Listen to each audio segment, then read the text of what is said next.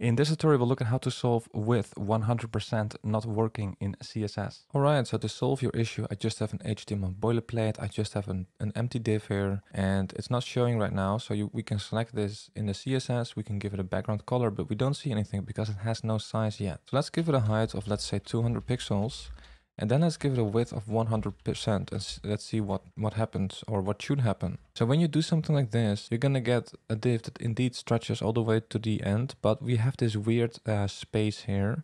And this can give you a lot of issues with width 100%. So typically what people do, and the reason, by the way, that this exists is because the browser adds some default styling to a lot of elements. So that it adds some padding, for example, to the body element, and that's why we have this here, but also to a lot of other elements. And this padding and margin can give a lot of issues when you start working with width 100%. So typically what people do is they select all elements. This is a CSS reset, right? This is the universal selector. We can select all elements. We can remove the margin, remove all the padding. And typically people also set the box sizing property to border box. This is actually a pretty advanced property. It's the most difficult property in CSS. I have a separate video on that. Check it out if you want to know how it works. But this is a very typical CSS reset. If I save here and now refresh, you can see we got rid of that weird white space, right? So try doing the CSS reset and see if that solves your issue. Now, if that doesn't solve your issue, another problem that you could have is, for example, if that element of yours is sitting in some kind of container element, right? Some parent element, right? So this container then could have a width of, let's say, 200 pixels.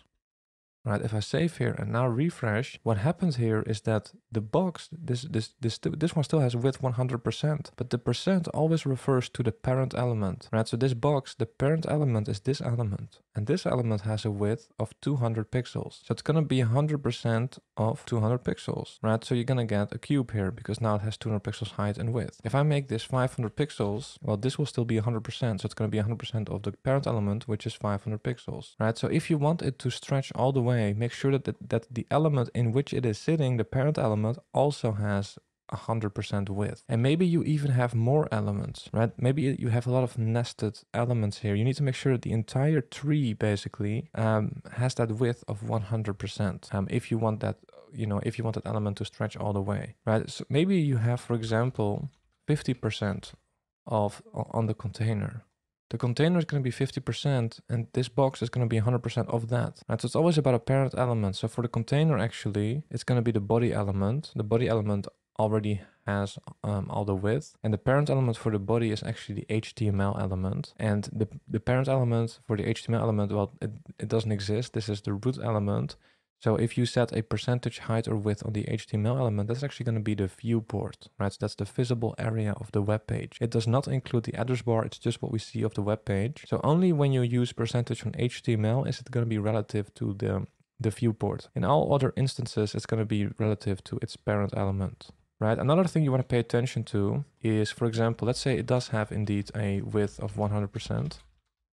But maybe it has some kind of padding, right? Maybe it has 0 pixels on top and bottom, but maybe it has 100 pixels of padding on the left and right side, right? So now you're gonna have this container have padding on this side, and you still have 100% width perhaps, but this padding is gonna cause issues with that. And I believe it's the same with margin. Let me double check here. So if I refresh, yeah, so now it's even worse because now you're gonna get a horizontal scroll bar.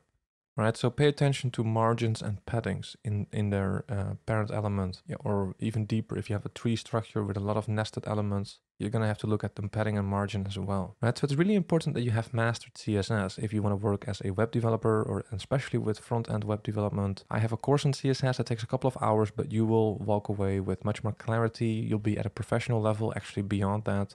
So if you want to take it to that professional level, definitely check it out. The link is in the description. By the way, if this was helpful, I'd really appreciate it if you could like and subscribe. Also, check out my courses on CSS and JavaScript if you want to take those skills to an advanced level. Because in there, we will build some beautiful real-world projects from scratch so you can see how everything fits together and really master CSS or JavaScript. And I will also release other courses soon, like React and Node.js. So if you want to be notified, then make sure you are subscribed to the email newsletter. You can find the link in the description. Thanks for watching, and I hope to see you soon.